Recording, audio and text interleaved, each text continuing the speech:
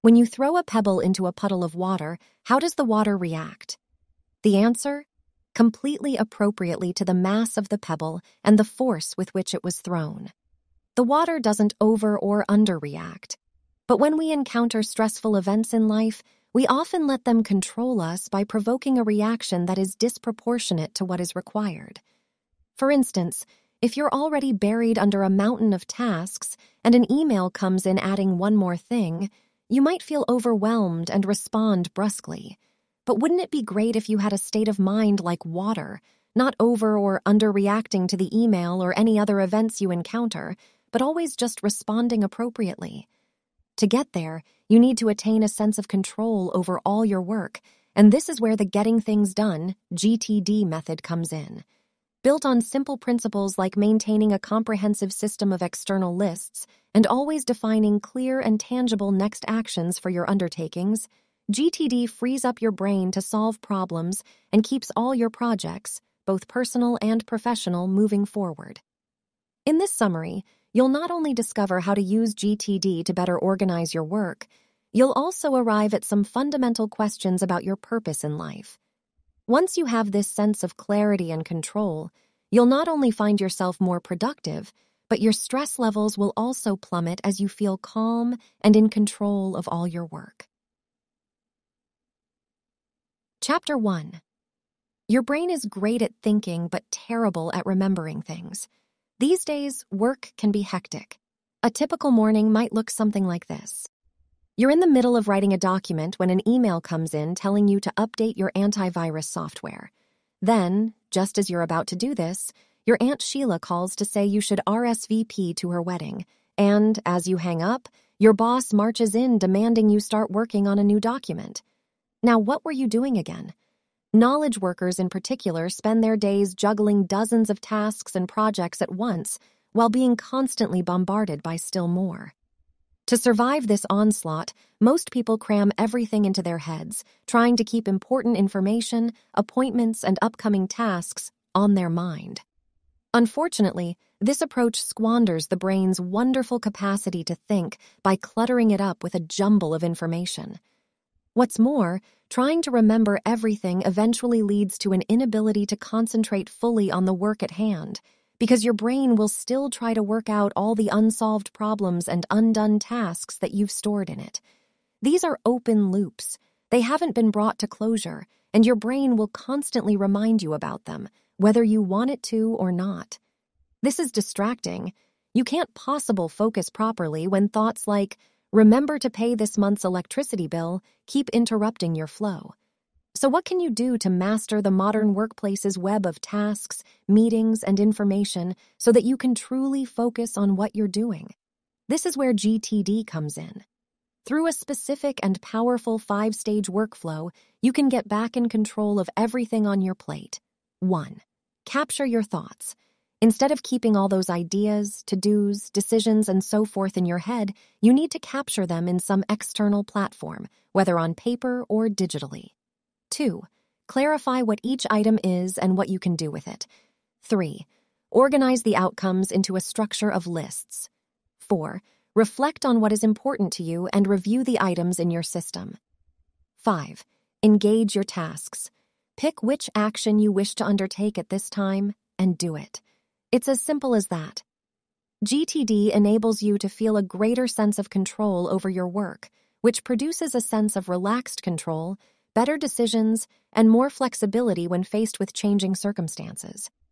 But before diving into the details of each step in the GTD process, let's get your workspace and tools set up. Chapter 2. To fully implement the GTD system, you need the right workplace, tools, and filing system. A great place to get started with the GTD system is by setting up a workplace for yourself where all relevant materials are available. By doing so, you create a cockpit of control where you always feel comfortable working. You'll also want to set up identical workspaces at home and in the office so you can be equally effective in both. If you spend a lot of time in transit, you may want to think about a mobile setup that lets you get things done even while on the road. Never share workspaces with anyone, not even your partner, because you don't want to have to spend time setting up your workspace to your liking every time you arrive at it. The bare minimum you need is a writing surface and room for a physical in-tray. Some basic required physical tools are paper-holding trays to serve as your in- and out trays, paper, pens, Post-its, paper clips, tape, a stapler, a labeler, file folders, a calendar, and a waste paper basket. These are in addition to any digital devices you currently use to capture and organize tasks, like your phone or computer. These tools are important for setting up your general reference filing system, where you can store things like documents, articles, notes, tickets, keys, membership cards, and so forth. You should have both a physical and, where appropriate, digital version of this filing system, where you keep reference information. Buy good filing cabinets for this purpose, and have plenty of empty folders at hand that you can easily label and plop in. In general, if it takes you more than a minute to file something away, it's taking too long. A simple AZ filing system where you file things under certain letters either by the topic, person, project, or company is an efficient and easy-to-use solution. That way, you limit the places where you need to search for things. For example, if you want to find something you filed about the Quality 2.0 project you're doing for XYZ Inc., you only need to check the letters Q and X to find it. Of course, in your digital system, you can also search for the information, but it still makes sense to have the information organized in a way that is helpful. Last but not least, make sure you purge your files at least once a year to avoid the system becoming a bloated mess. This purge not only makes the system more usable, it also gives you peace of mind since you know that you can file things away even if you're not sure you'll need them, because you'll be doing some house cleaning later when you can throw things away. Now that your cockpit is ready, let's dive into the 5-stage workflow of GTD, starting with the capture phase. Chapter 3. Capture all your tasks, ideas, reminders, and more in trusted external collection tools. We've established that these days our attention is under attack, constantly yanked around by a never-ending stream of incoming requests, questions, tasks, invites, and so forth. To deal with this, the first crucial step in the GTD workflow is capturing all of them in collection tools, meaning places outside your mind where you can note down information and ideas. Think of them as your in pile, where you jot down everything that you need to do or make a decision about in the future without thinking about it. This covers a huge range of items like a business idea you had on your lunch break, finalizing a project at work, buying a friend a birthday present, a desire to read up on modern art, and fixing your broken watch. Don't worry about how important or sensible the items are when you write them down. The important thing is that they all need to be captured in a place where you know you can find them later. The great benefit of the external tools is that if, for example, you're writing an email when you remember that you need to pay the electricity bill, you can just make a note of the task and keep focusing on the email, completing it effectively. The same is true when someone brings you an invoice or you decide that you want to see a play tonight. Your collection tools can take various forms depending on what works for you. Notebooks, lists on your computer, or even physical boxes where you can put objects and papers. You can also use a combination of these tools as long as this doesn't muddle things up. The main idea is to keep it simple. A good rule of thumb is to have as few collection tools as possible, but as many as you personally find are necessary. However many you have, make sure to always keep your collection tools close by, as you'll need to be able to access them wherever you are. Also, ensure that you use your collection tools comprehensively. They should be strong enough to hold every snippet of information, and not even the smallest task should be left drifting around your brain. If you're not there yet, a great way to start is to go through all your current to-dos, ideas, thoughts, plans, and materials and plop them into your collection tools. This may take quite a while the first time around, but being comprehensive will help your brain trust in the system, meaning it won't nag and distract you with open tasks anymore. Chapter 4. Clarify. Empty all your external collection tools weekly. Have you set up your collection tools and populated them with all your tasks, ideas, and reminders? If so, congratulations. You've gotten off to a good start, but the GTD system only works if you also periodically empty your collection tools. Otherwise, they'll just end up a bloated dump of unorganized items, and your brain will rapidly begin to distrust them. It will then revert to fretting about them and distracting you with impulses like, maybe I should stop what I'm doing to pay this bill because I may miss it in the collection tool with all those other items. And then you're back to square one. That's why you need to empty the collection tools once a week by doing two things. Clarify what each item is and organize the items into the right places. Let's first look at the clarifying stage. Remember how in the previous chapter you learned that in the capturing stage, you don't need to think about the items you jot down? Well, now you do. Start by looking at each item in your collection tools and simply asking yourself, what is it? The most important thing to ascertain here is whether the item is actionable or not, meaning whether you need to do something about it. If the item isn't actionable, there are only 3 possibilities. It's no longer needed, meaning it's trash. No action is needed right now, but you may need to do something about it later. An example would be an invitation to a future event that you're not sure you'll be able to attend. It's information that you may need later, like the budget for a project you plan to undertake. But if the item is actionable, you need to ask yourself what the desired end result is. If it will take several actions to attain this outcome, then this is a project. For instance, a project would be set up birthday party for Carl. You then need to ask yourself what the next action for this item or project is. This is the next physical, visible thing you can do to further the matter. So, for example, call David or buy paint are concrete next actions, but research and present findings on customers is not. Once you've identified something as a next action, you have 3 options. If the action takes less than 2 minutes to complete, do it immediately, before moving to the next item. It will actually be more time-consuming to store and organize such small items than to just do them right away. If the action takes longer than 2 minutes, think about whether you're the right person to do it. If not, delegate it to the right person. If you are the right person to perform the action, but it would take longer than 2 minutes, defer it. We'll learn more about this in the next few chapters. That's the clarifying stage. The rules are simple, but regularly emptying your collection tool in this fashion will help you attain reliable, stress-free productivity. Chapter 5. Organize. Empty your collection tools and put things in the right place. So now that you've clarified what each item is, it's time to move to the organizing stage of the GTD method. This is where the magic happens.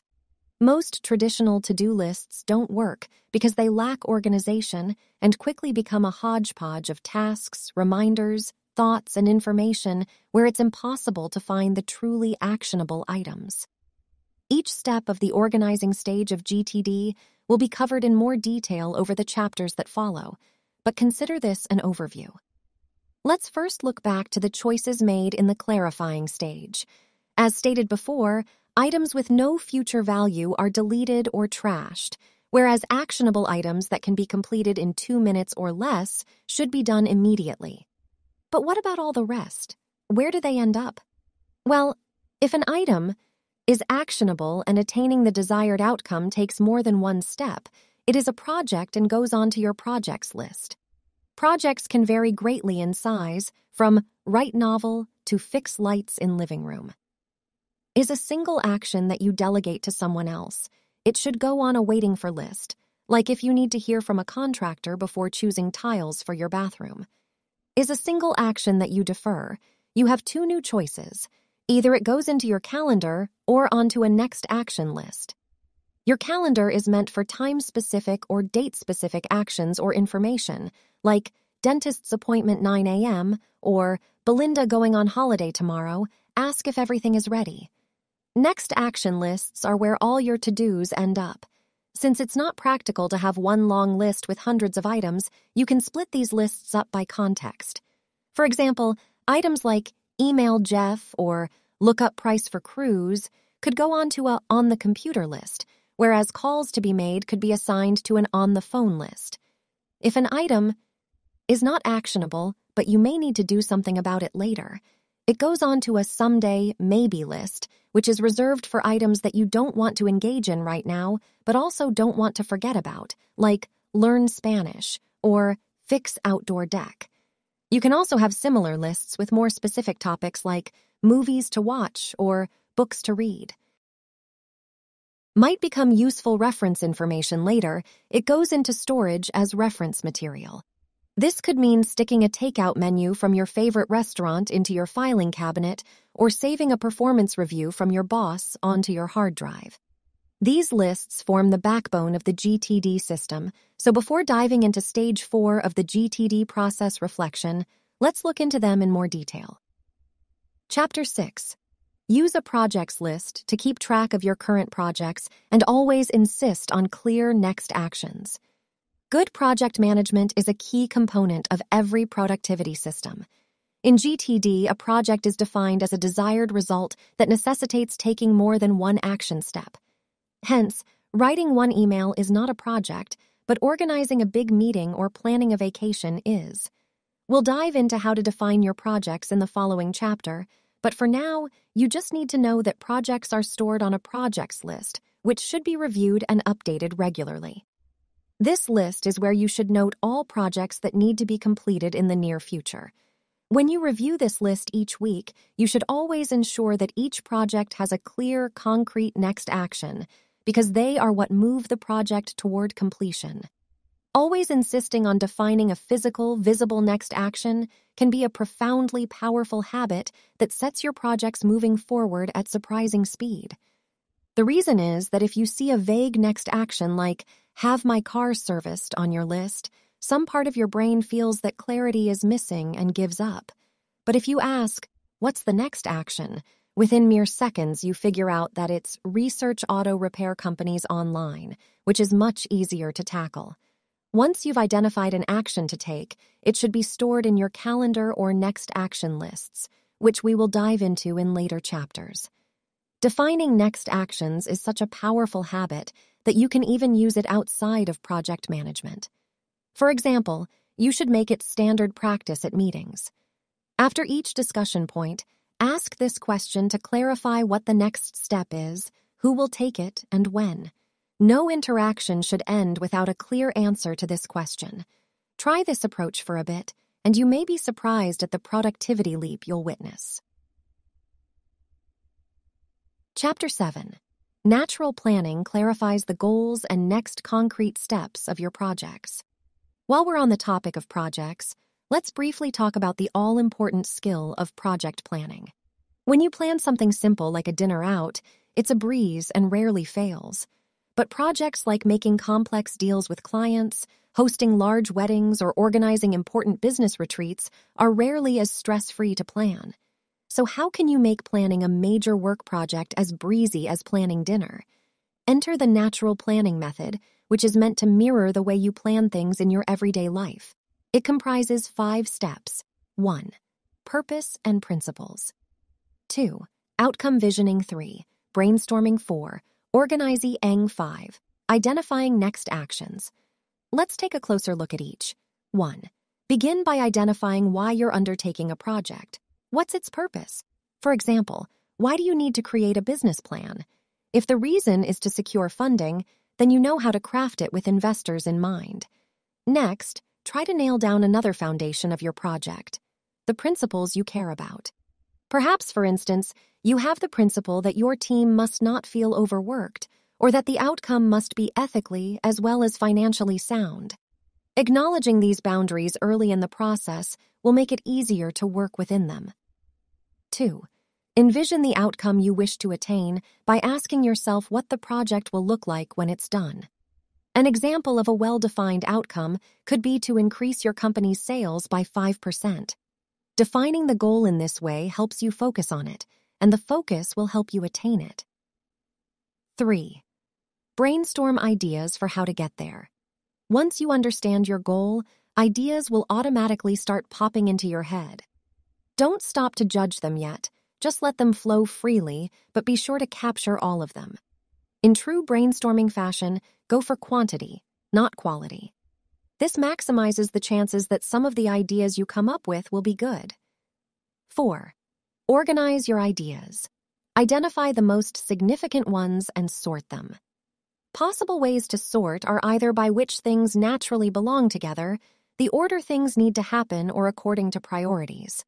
For instance, you may group together all the ideas connected with market research, or all the ones that need to be clarified before the others can even be considered. 5.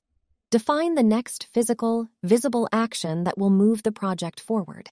If your project has many components, ask yourself for each whether you or someone else could be doing something about it now and create next actions based on it. For instance, if your project is to grow your revenues by 5%, a next action could be to email Dave for the current revenue breakdown. This gets your project off the drawing board and chugging along. The power of this simple 5-step process often amazes people when they first use it. Want to give it a try? Think about a project you'd like to undertake. Grab a pen and paper and start by thinking about why you're undertaking this project. You'll know your project plan is ready when you feel confident about it, and it no longer intrudes into your thoughts. If you still have doubts about the outcome or the next actions, you'll probably find yourself still thinking about these, which is a sign you're not done yet. Chapter 8. Instead of a daily to-do list, maintain a calendar and next action lists. Many people rely on daily to-do lists for managing their productivity, but this approach leaves much to be desired. Such lists tend to fail because you can't truly know in advance what you're capable of completing in a given day. Hence, they lead to unrealistic planning, frustration, and time wasted working on something that was doomed to fail before you started. A far more effective method is to work with a calendar and one or multiple next action lists. Let's start with the calendar. It serves only one purpose: to keep appointments.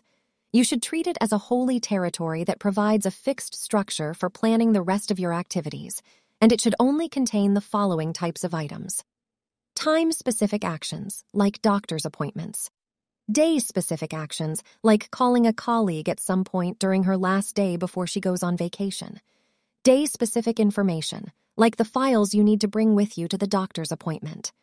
No other to-dos may go on the calendar because they will just dilute the importance of the items that are truly time or day-specific. All other tasks or concrete actions should be put onto your next action list, which is at the heart of managing which tasks you'll undertake. This is where you put all items that take longer than 2 minutes to complete. Depending on the number of tasks you have on the list, it may make sense to categorize it into multiple lists according to the context. For example, on the phone, when at the supermarket, or on the computer. If you sort out your tasks by context, you'll know what you can do whether at your desk, at a meeting, or while waiting at the airport. When we get to the engage step in the GTD process, this list lets you decide quickly which task to do whenever you have time to take care of something. Chapter 9. Waiting for lists can be very helpful when you work with other people.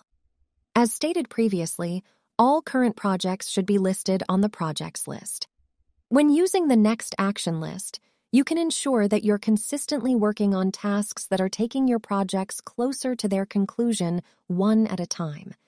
But more often than not, you also need to rely on other people.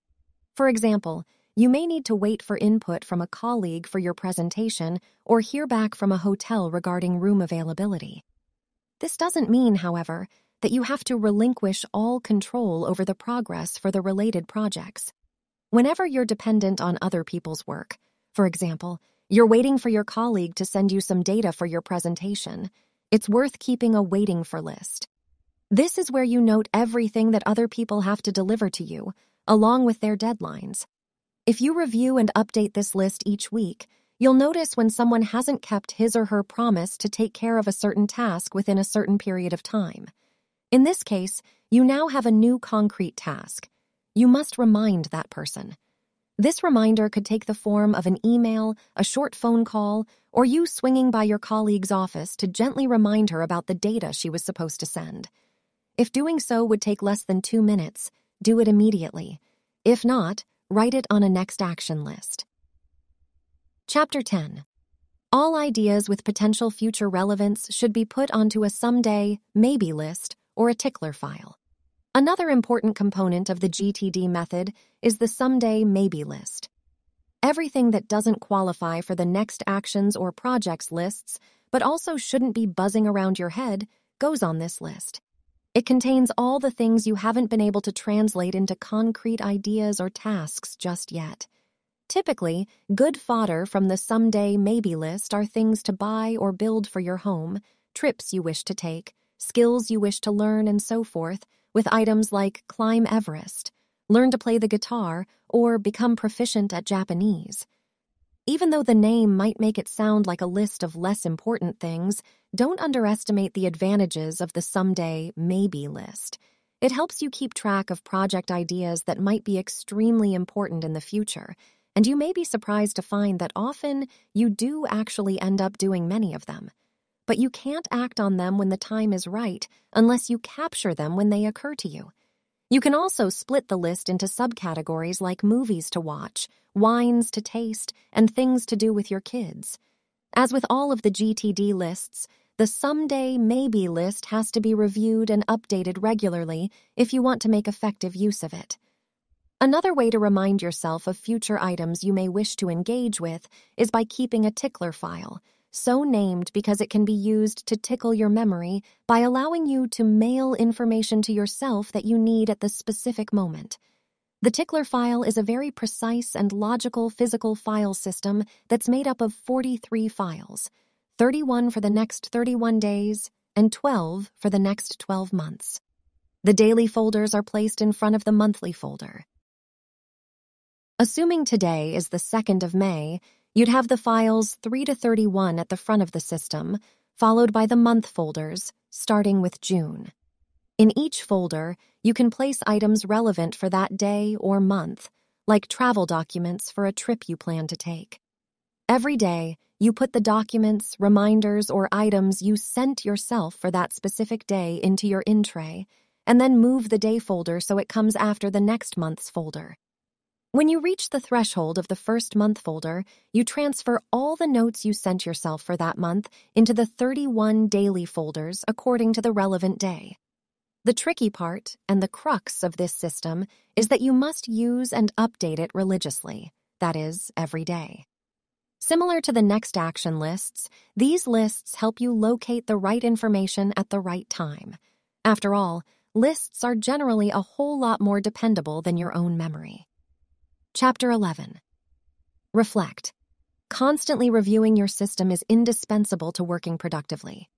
We've now extensively covered how to organize your tasks, projects, reminders, and ideas, which means it's time to proceed to the 4th step of the GTD process. Reflect. The goal of the GTD method is to feel relaxed and in control of all your current projects, to keep track of them and make sure that they are moving forward. But for this to happen, it's essential that your productivity system is up to date and complete at all times. Your mind will only be at ease and able to concentrate fully on the task at hand if you trust your system, and this means reviewing it consistently and often. Every day, check your calendar to get the lay of the land. If you're in meetings all day, for instance, it will greatly impact what you can do, and you need to know this before you can plan your day. Then, check your next action lists to understand what tasks you could do in the context of that day. If you're spending all day at the office, you can check what phone or computer-related tasks you could undertake. In addition to this start-of-the-day review, you'll probably be taking a few seconds here and there to review lists when the appropriate context shows up. For instance, if you find yourself waiting somewhere unexpectedly.